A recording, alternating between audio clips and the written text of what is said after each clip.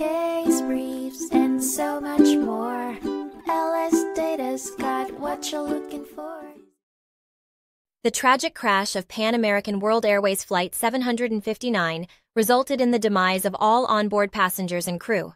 Among those who perished was Michael H. Haley, whose parents subsequently instituted a federal lawsuit seeking damages for their son's pre-impact fear and their own loss of his love and companionship.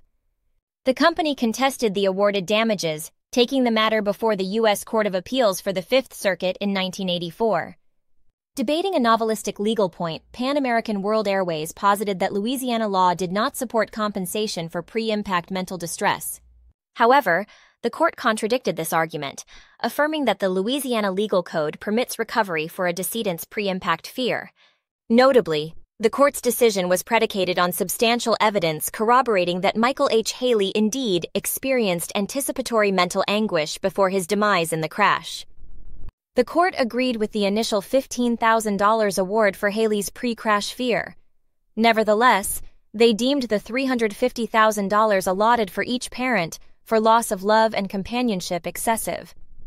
Illustrated by past cases, the court mapped out a $200,000 cap for loss of an adult child. The circuit judges, therefore, ordered a retrial focusing on wrongful death damages, unless the parents acquiesce to a remediator reducing the award to the specified maximum. While supporting the jury's discretionary power in awarding damages, the court's decision refines the boundaries of compensation within the Louisiana legal context, particularly concerning the anticipatory fear before fatal accidents and the ensuing loss of love and companionship. The verdict stood as a crucial precedent, providing insight into the jurisprudential application of mental anguish, wrongful death damages, and excessive awards.